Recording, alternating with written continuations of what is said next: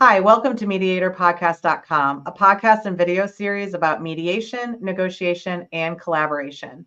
My name is Melissa Gragg, and I'm a valuation expert and divorce financial mediator in St. Louis, Missouri.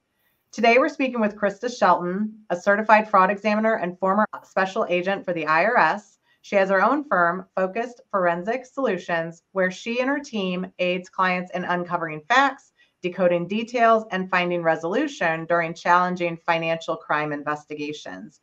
Welcome, Krista. How are you? Thank you. I'm great. How are you?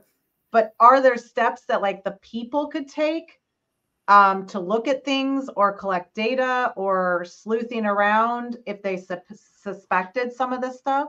Absolutely. I mean, if you've got bank statements at your house that you keep in a file cabinet, look through those. Make sure that you can identify every account that you're finding, whether it be a financial, a financial institution, a credit card company, any kind of financial document. I would take a look at it and make sure you at least write down the account number and who's on it. It may be a matter of accounts that are, in the parents' names that are being used by your spouse, things like that. If it's a small business and you've got QuickBooks on your home computer, I mean, and if you have a login, why wouldn't you get on there and download a backup copy of the QuickBooks, or get on there and you can Google, Google how to run a report in QuickBooks, and you'll get step-by-step, instructions on that. Mm-hmm. And so there's things that may be at the house that you can identify that you can go ahead and grab just to make sure that you have that information, even if, it's a year from now that you end up getting divorced. Mm-hmm. So those are the other thing I would say is paying attention to the mail that comes in the house. So, or is all the mail being sent to the business? And is there a reason for that?